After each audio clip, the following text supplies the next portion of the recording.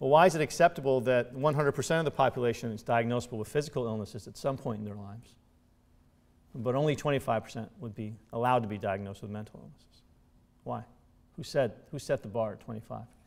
Well, the reason they do that is they set up this disorder concept where you have to have functional impairment and severe symptoms to meet diagnostic definitions. Why? What's the scientific rationale for that? You remember how we used to diagnose headache before the 1950s and 60s? You could have a blood pressure of 250 over 150 every day for years on end, like Franklin Roosevelt did. But if you didn't have, diagnosis of hypertension. If you didn't have headache, if you didn't have some symptom from the high blood pressure, you were not diagnosed with clinical hypertension. You had to have a symptom. You had to have functional impairment and severe symptoms. It's not enough just to have a high reading on your blood pressure. That's pathologizing.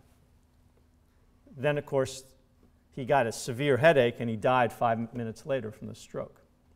So he was diagnosable 5 minutes before he died. And that's the kind of thing that led physicians to change their definitions of hypertension in the 1950s and 60s away from the requirement for symptoms and functional. That's not biologically rational to have that kind of requirement. Well, why do we have that requirement for every single psychiatric disorder?